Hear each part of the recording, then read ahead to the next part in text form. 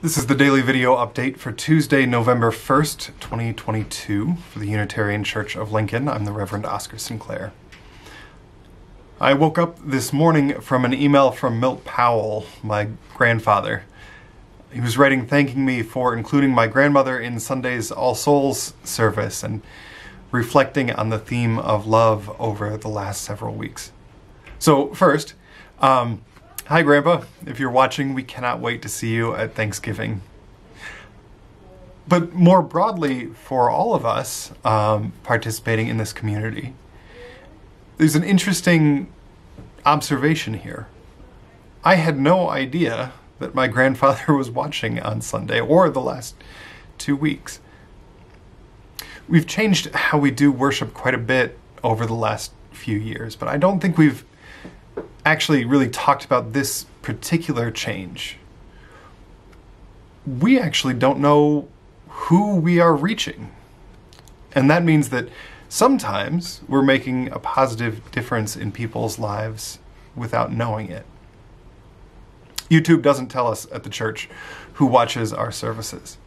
I can tell you that 30 people were watching live on Sunday morning on our YouTube channel, and that 35 have watched it in the last 2 days since it was published on the YouTube channel. Indeed, I can tell you that there's one person out there who watched most of Sunday's worship service after YouTube recommended it to them as a follow-up to an episode of Julia Child's The French Chef, specifically the episode on small roast birds. So YouTube will tell us that, but it doesn't tell us who those people are, what their names are.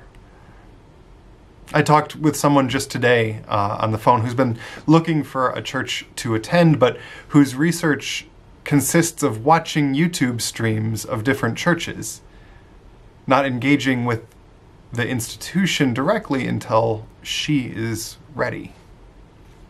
So the point is this. We've changed how accessible our worship services are. And I don't think we, and by we I mean I don't think I have fully grasped all of the implications yet. What does it mean for us that we do not necessarily know who's in the room on Sunday morning? How will that change what we do, how we think about transformation and community?